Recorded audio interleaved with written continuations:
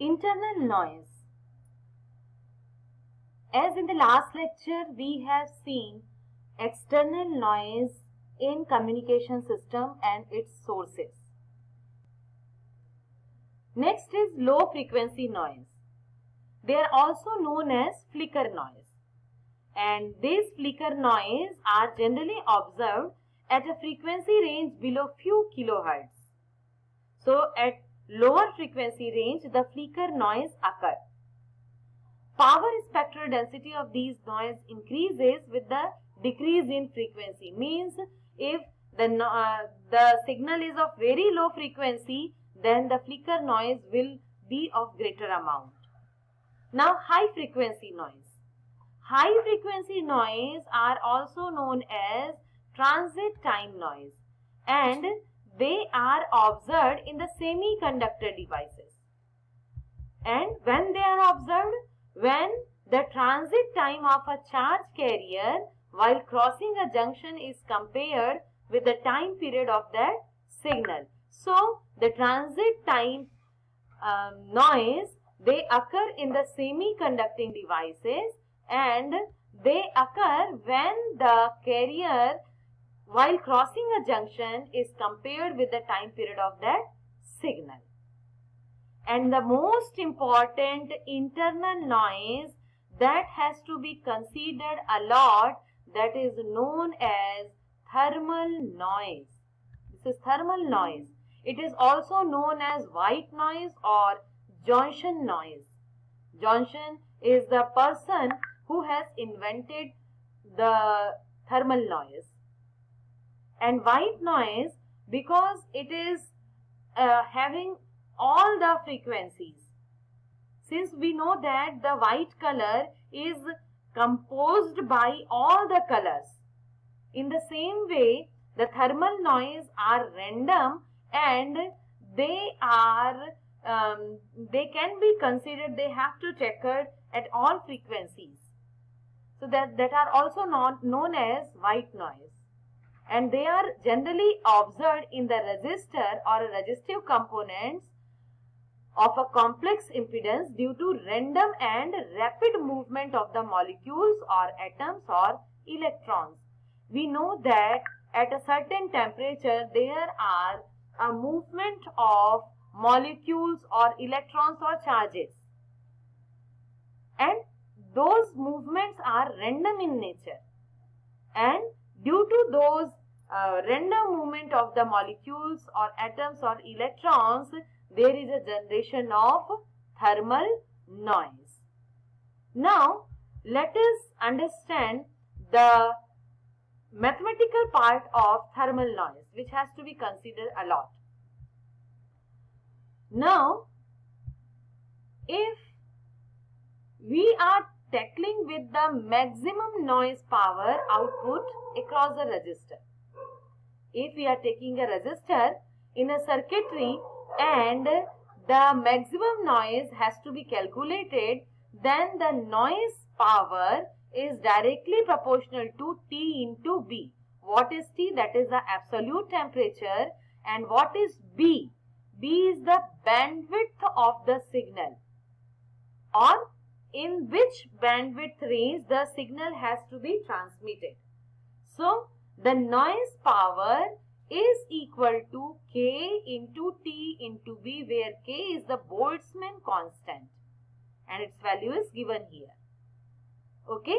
So this is the formula of maximum noise power across a resistor. And the resultant noise, if there are many resistors, means in a network, in a resistive network, where there are many different resistors R1, R2, R3. So the resultant noise will become this is the noise is also a form of voltage signal. So here is the indication of voltage, N for noise and R for resultant. So voltage noise, resultant noise voltage is equal to under root 4K T B R, and this R is the practical resistance, means net resistance across that the resistive network. If the resistance are parallelly connected, because we have just seen that in the past there are the distribution of current across each resistor. So if they are parallelly connected, then the net resistance formula is 1 by equivalent resistance R, or that is a practical resistance, is equal to 1 by R1 plus 1 by R2 plus 1 by R3 plus so on.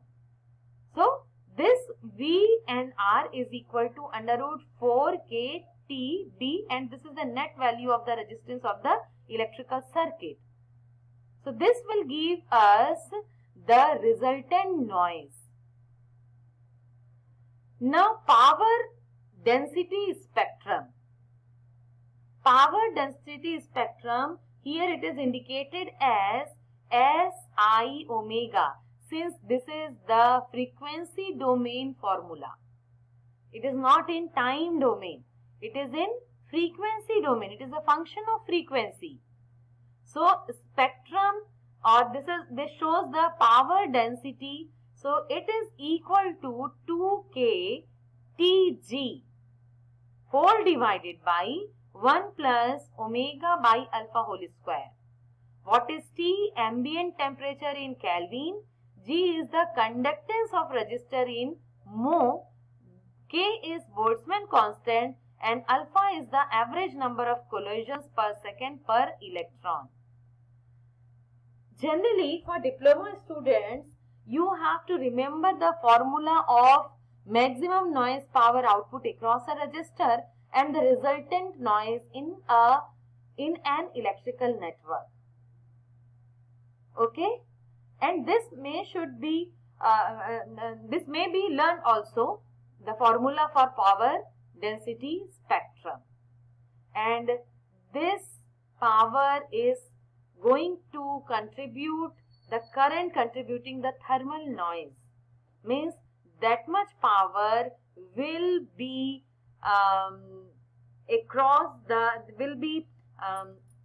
consumed by the thermal noise. Okay, so this was the mathematical part of the noise that has to be, since these are the internal noise, and the internal noise are totally dependent on the circuit parameters. So the circuit parameters are known to the students, the experimenters, the persons who are working on those circuits. So these by using these formulas we can evaluate the noise value, and accordingly we can try to eliminate the noise in the circuit. Now thermal noise can be considered to contain all frequency noise. That's why it is known as white noise. Okay, so this was about the internal noise. Now let us understand the noise temperature. What is noise temperature in a communication system? Let us understand. The concept of noise figure, here the concept of noise figure, it is frequently used when dealing with ultra high frequency, when we are dealing with the ultra high frequency and microwave low noise antennas, receivers or devices, then we have to consider noise temperature. Noise temperature in communication system, they are derived in very early stages of radio communication, and they are extensively used for antennas and low noise microwave amplifiers. So what is noise temperature? Noise temperature is considered as a concept of noise figure, and it is not only noise figure is not only always the most convenient measure of noise. And what is noise figure? Here I have not given the formula, but I am telling you noise figure is nothing but the ratio of signal to noise ratio at the input of the receiver divided by signal to noise ratio at the output of the receiver. In earlier lecture, we have seen that one formula similar to that, but that was totally reciprocal, which was known as figure of merit. Figure of merit was emphasized to watch the signal amount which is boosted up at the end of the receiver. But here in noise figure, since it is just reciprocal, it is signal to noise ratio at the input of the receiver divided by signal to noise ratio at the output of the receiver. Just reciprocal of the formula of figure of merit. So what it performs here, when we consider noise figure formula, noise figure tells how much signal has been deteriorated at the end of the receiver. So when we tackle with noise figure, means we have to take the noise part, means noise is how noise affects the signal. And when we take figure of merit, at that time we have to consider the signal part. What useful signal we are receiving at the end of the receiver.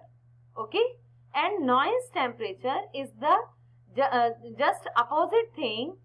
It is better to tackle noise temperature where the noise figure is not relevantly giving the measures of noise. In next lectures, here I have given the field where the noise temperature has to be tackled, but in the next lecture I will tell you how it has to be calculated. Okay. So for antennas and low noise microwave amplifiers, noise temperatures has to be taken in account. Now, before studying the more details of noise and its effect in frequency domain, let us understand the basic concepts of signal in frequency domain and time domain. See, in the left side there is a time domain representation of a signal of 1 kilohertz, and in a frequency domain, this is the frequency domain representation of a signal 1 kilohertz. In time domain, we take time in the x-axis, while in frequency domain, in the x-axis we are taking the frequency.